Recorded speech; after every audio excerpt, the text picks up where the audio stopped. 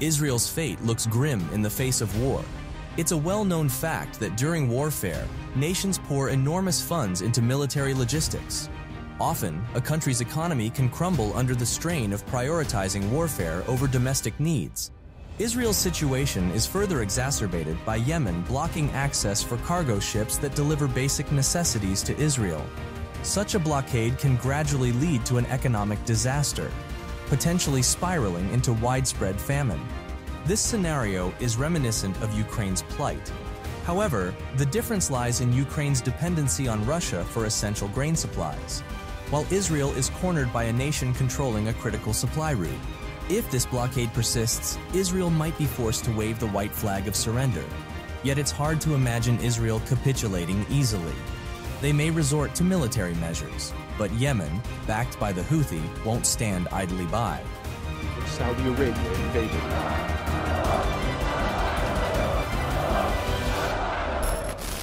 As a non-state armed group, the Houthi focus their strength on missiles, particularly ballistic missiles.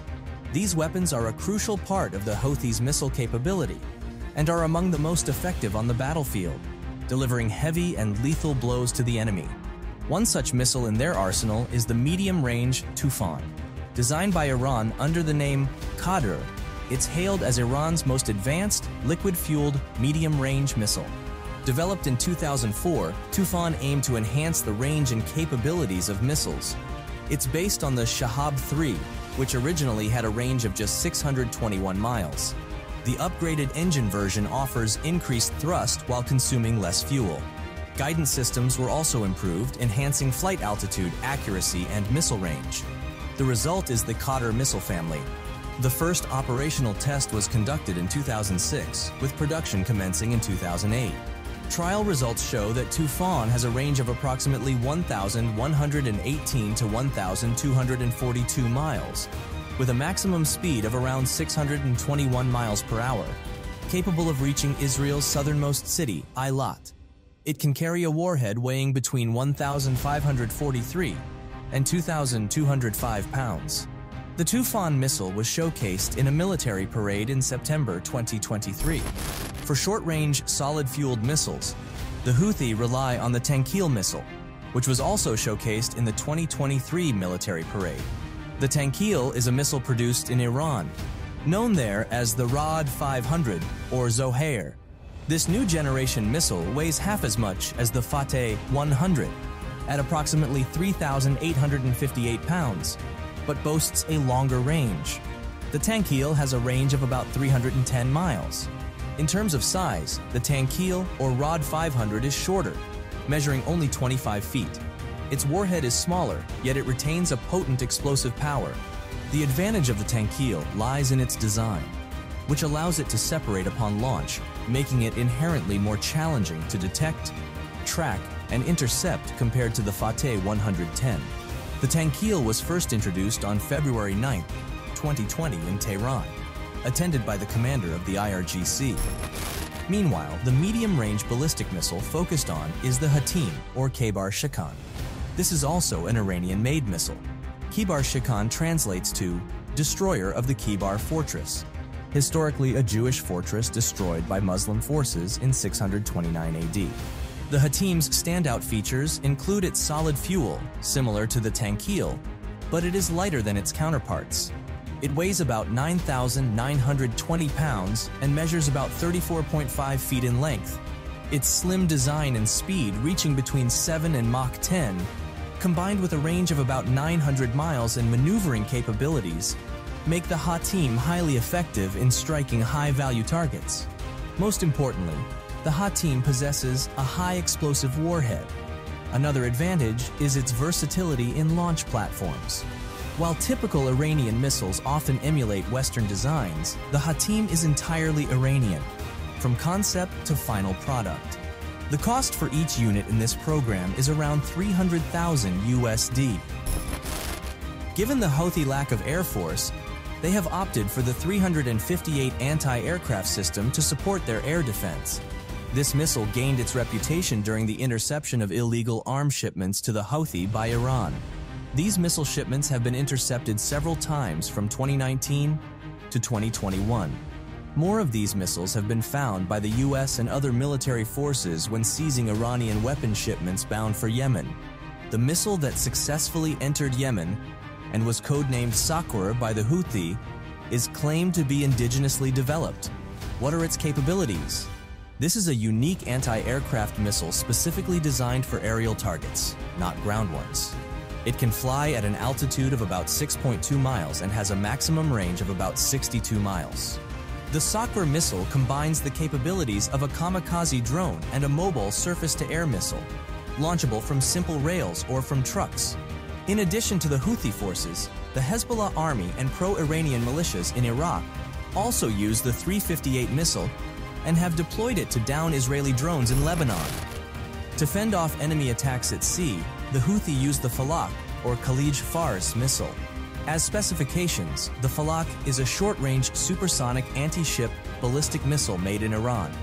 Launched in Iran in 2011, Falak has an operational range of up to 186 miles, carrying a warhead weighing about 1,433 pounds.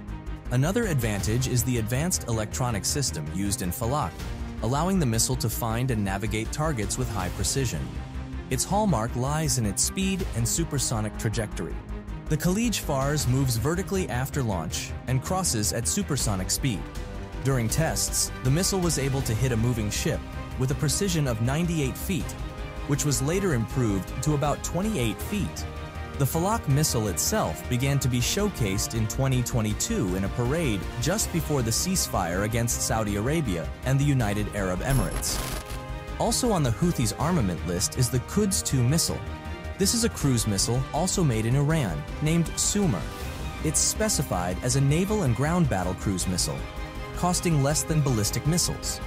Sumar is named after a village whose entire population was killed when the Saddam Hussein regime attacked with chemical weapons. There are 3 types operated by the Houthi, all similar in design. While definitely Iranian-made, the Quds missile likely bases its design on the Russian Kh-55 missile, which was illegally sold to Iran by Ukraine in 2001.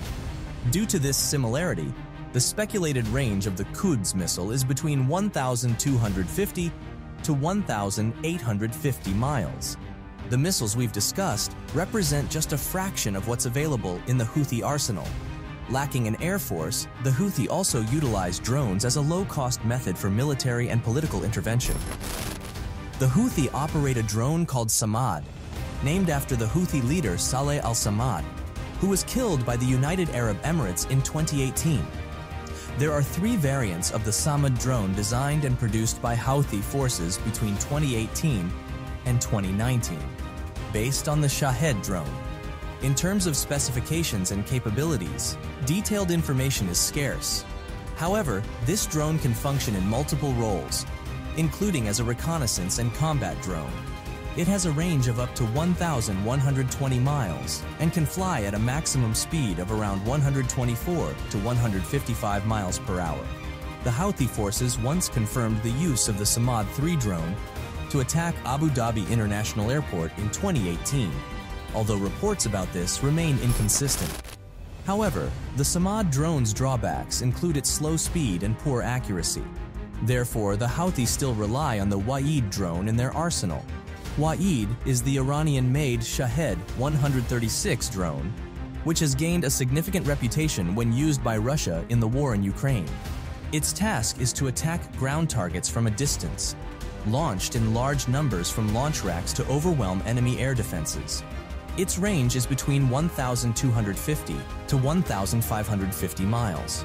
The Wa'id drone is reported to have been used by the Houthi in the Yemeni civil war throughout 2020 and is rumored to have been used in attacks on Israel.